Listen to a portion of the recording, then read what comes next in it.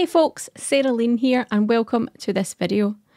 Now, have you ever come across a GitHub project you want to experiment with, fix a bug in or contribute to? Forking is the first step, and in this quick tutorial I'll show you how to fork a repository on GitHub, clone it using GitHub Desktop and get you set up to make changes on your own machine.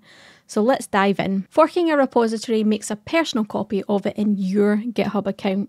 You can make changes freely, and if you want, submit them back to the original project through a pull request. First, go to the GitHub repository you want to fork. Now, in the top right hand, you'll see a button called Fork. Click on that button.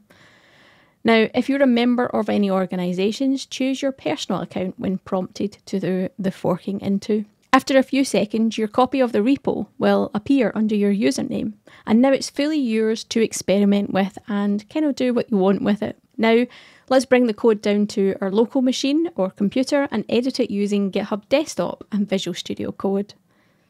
First, in GitHub, click on the green Code button on your forked repository and select Open with GitHub Desktop. As GitHub Desktop clones a repository, it will prompt you for the location to store the files in. As GitHub Desktop clones a repository, it will prompt you for the location to store the files in, and you'll also be asked how you plan to use the fork, either contributing to the parent project or if you're using it for your own purposes.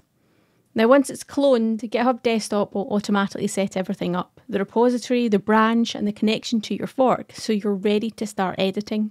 So let's make a basic change. Now, I'm going to open this repository or local folder now in Visual Studio Code to do my editing in. I'm going to make changes to the README file. So I make a simple change and save the changes. I'm then going to switch back into GitHub Desktop and I'll see the changes listed in the left-hand pane. I can see the changes listed in the left-hand pane, and I'm going to add a commit message at the bottom, and then I can click on Commit to Main. To sync the changes to GitHub, I click on Push Origin, and this pushes the changes from my local machine to my repository in the GitHub.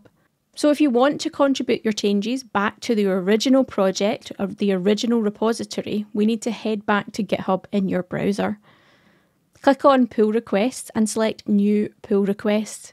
It will start to compare the changes and allow you to submit the changes back to that parent repository or original repository.